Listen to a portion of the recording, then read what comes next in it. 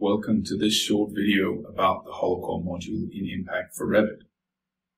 So, we'll begin this by looking at the Hollowcore settings, where we look at General here, which is the basics of the Hollowcore geometry itself. And moving on to the cores.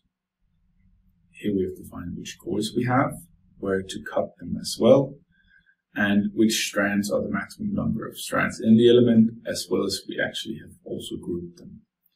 In strand patterns, you can set which standard strand patterns your Hollowcore can be using.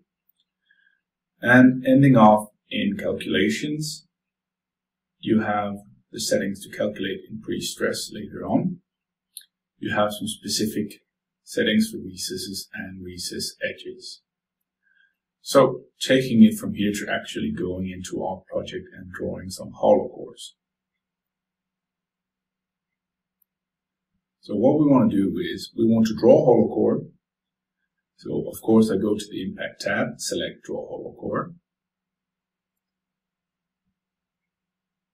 Then I select which Hollowcore I want to draw, in this case Hollowcore number 20, with strand pattern. And then select the boundary I want to draw it in.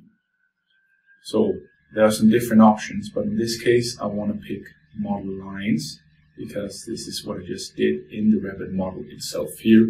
Just drew some model lines, plain Revit model lines. I select them, press finish, and now you can see that there are some options here for the direction, etc. of the Hollowcores. So we set the direction here, and we can then see we can also move the location of the cut Hollowcore. So this is fine for me. And I'll go ahead and press OK now. And then you can see that Impact will create all the Hollowcores in Revit. If we need to add some things or change some things, we can go ahead and press Edit Hollowcore. So I can edit all the Hollowcores at the same time. Going in, for example, and adding end caps. For this here I take U1, but we change it to U2 as we actually have some open cores there as well.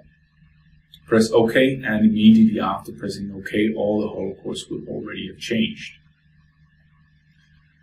So now the last thing we want to do is we want to save the Hollowcores into the system so we can actually generate automatic shop drawings.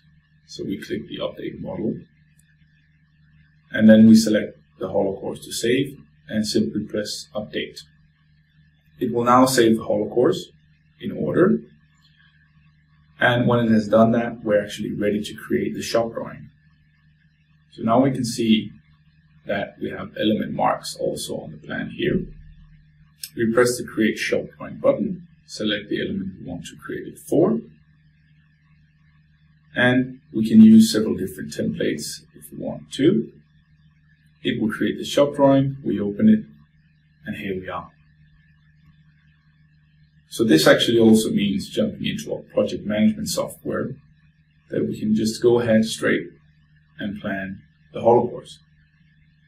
So we select the Hollowcores for planning and just put them down on the planning table, transport plan them, or whatever we want to do in Impact for production. So that was it for this short Hollowcore video.